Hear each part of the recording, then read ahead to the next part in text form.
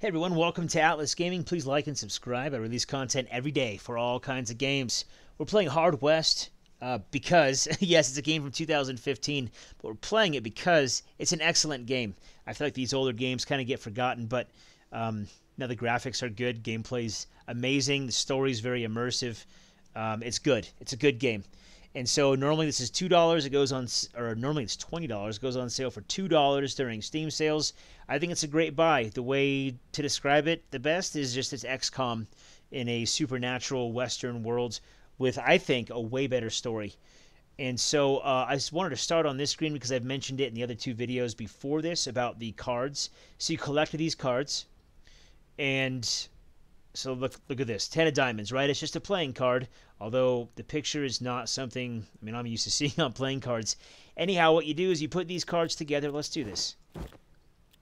And so this one is ability equalization. So it grants an ability. Active requires 60 luck and reduce every character's HP to 1. And you get the passive bonus of +5 to aim.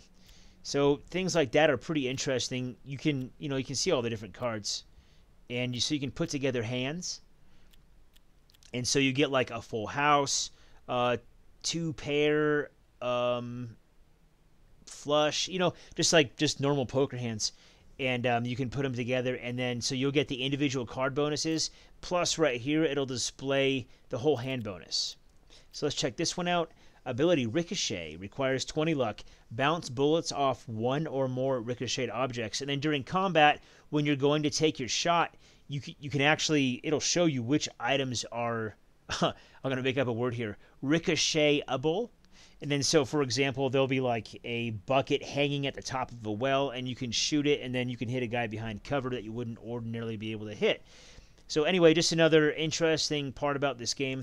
I really love this game, and that's just one of the little small things that adds to it all for me. So here's our inventory.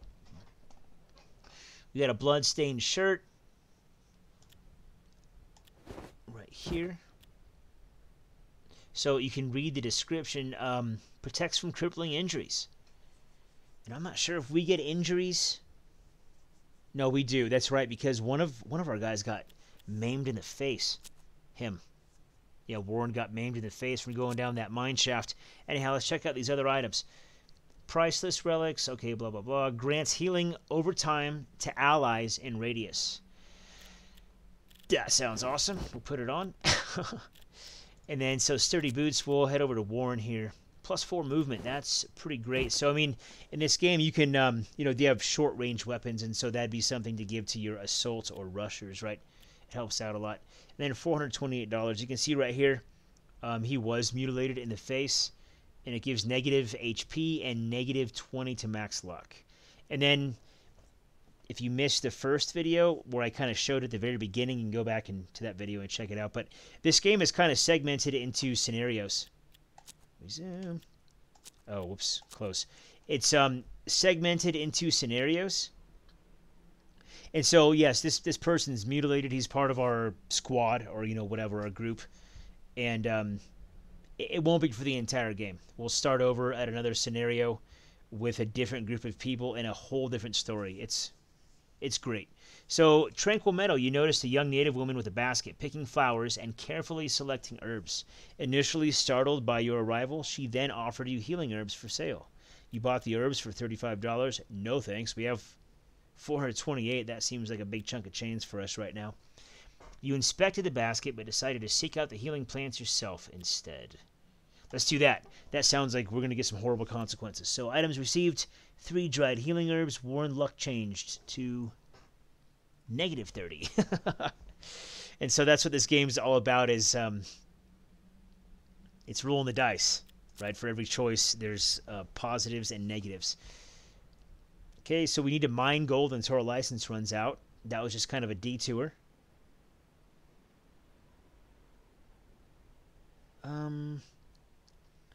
Let's see if we can go get some black lung here in the damp mine. Damp mine with a P. The mine looked like its hard rock depths were still untouched. There was probably gold down there. You rinse the platter gold. Or placer gold. You mined the hard rock gold costing you $100. Sure. So you collected the hard rock gold.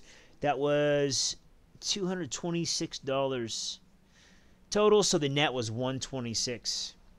You can see in the bottom right here. It tells you how much it costs, and then the gross, and then net. The mine looked like its hard rock depths were still in touch. There was probably gold down there. You rinsed the place for gold. Let's do the unconventional extraction methods again. Let's get greedy. The unconventional methods were effective but expensive. You first needed to obtain or rent the proper tools.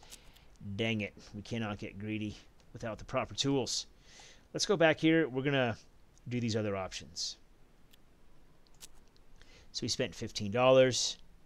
We got, netted $5 for it. Great. It's not bad. We came out ahead. You excavated the deeper gold, costing you $40. You collected the deeper gold deposits, rinsing the rocks you excavated with a shovel. So we got $4. Not great. Inevitably, news about the gold spread overnight. Several nearby homesteads and settlements were raided.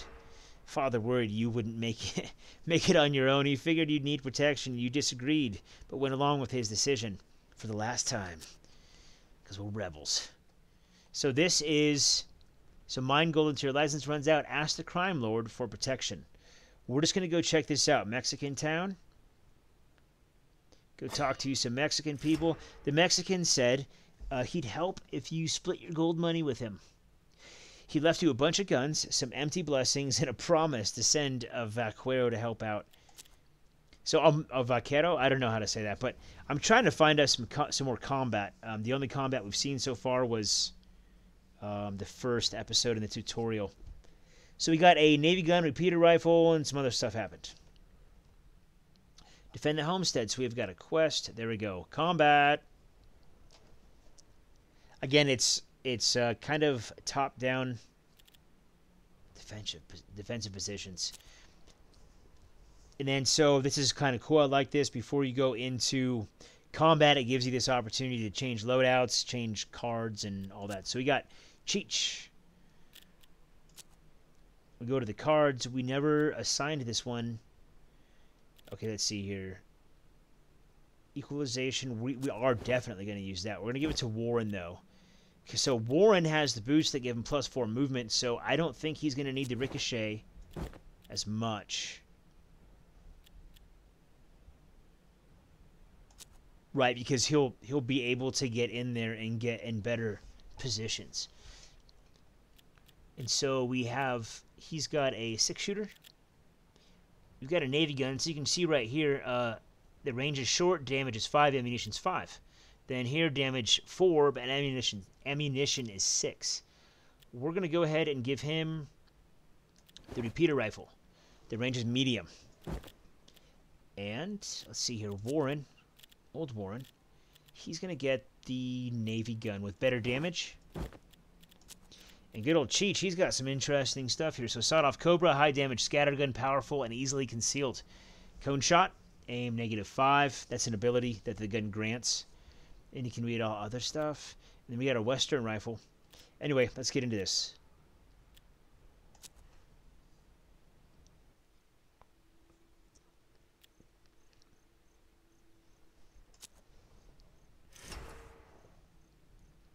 If Cheech dies, it'll cost you $200. It's optional, though. And so I am playing this on easy. I thought that it would speed it up. Combat, at least. Enemies have been alerted. Father and Warren must survive. So let's see here. The relic. This is the healing relic. Remember, everyone in range will be healed over time. Oh, grants healing over time to everyone in radius. We actually don't really want that right now. Obviously, right? I think, let's see here. So this is half cover. You can see the little icon there to the right of the box. Here's full cover. Right there is at full cover. I think we want to be here. It just seems like they're going to be coming from straight north up here somewhere.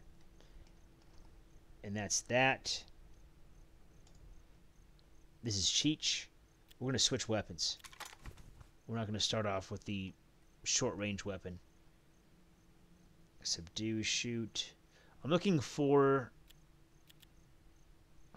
like for the Overwatch ability.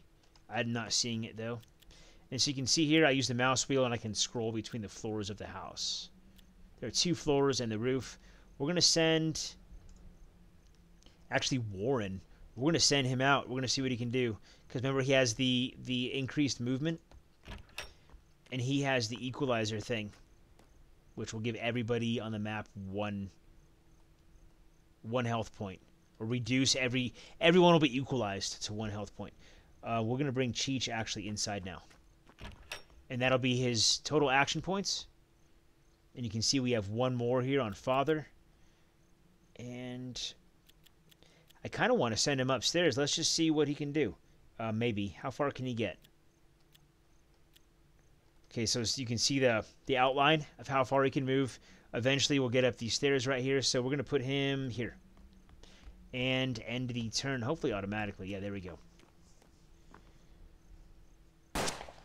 So the enemy didn't hit him, and so Warren got reduced luck. And then, so you can see there, the first enemy missed. It used up 30 of Warren's luck. And this enemy hit, and it gave Warren 60 luck. And that guy missed. It was negative 20 luck, and then negative 33 luck. So you can kind of see how it goes up and down. The luck. And that's a big mechanic in this game. For a lot of stuff. For relics, I think for hands, like the cards that you get. And then just like every turn in combat. Equalization. Well, you know, we're just going to do this because why not? Oh, he's only got 60 luck. You can see it down here. He's got 27 out of 80. Let's see here. If we fan. Yeah, let's fan. Let's check that out. So my strategy kind of here is to let Warren's going to just attract all the fire. He'll get down pretty low on health. And then we'll pop that relic. Hopefully he will have enough luck at that point to do it. Which, at that point, I'm hoping that the enemies will be closer. And then they'll all have 1 hit point. And then we'll be able to pick them off with the rest while Warren lays there bleeding out. This guy's got 7 hit points. See that? We're trying to kill this guy with fanning. Yeah, confirm. Do it. Oh, it only took 1 shot. Okay. So here we go. We've got Cheech. Yeah, just confirm. Let's see. I'm trying to see. Oh, here's the rotate camera. It is Q and E. Cool. It just kind of goes in 25 or quarter turn increments. Anyhow. Confirm. Negative 79 luck for that guy. Because we missed him, and I think we should have hit him. I mean, I know we should have hit him just based on probabilities. Here's the one tough hombre. I'm going to need that luck. You could just hit Warren. Just shoot him. There we go.